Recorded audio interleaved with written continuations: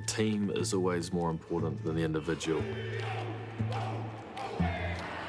Sometimes it freaked me out a little bit out on the field, how relaxed he was. I don't think anyone could doubt that they were watching greatness unfold.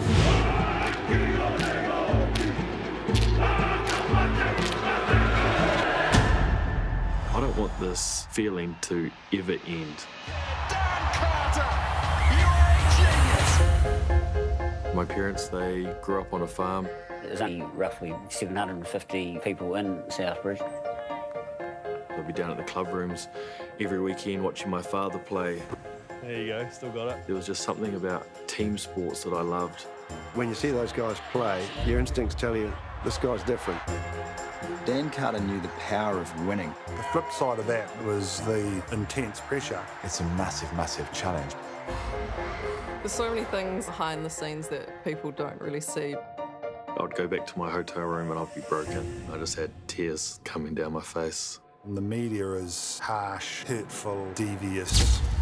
That's when I said to myself, right, all the setbacks that I'd had made sense for this moment.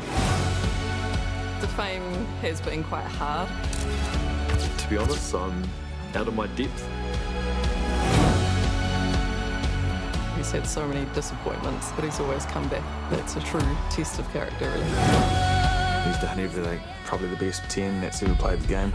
He delivered in moments that took people's breath away. Carter goes for the drop goal. That moment was one of the defining moments. That's where people transcend sport. It's taken a bit of Dan Carter magic. He's bigger than rugby.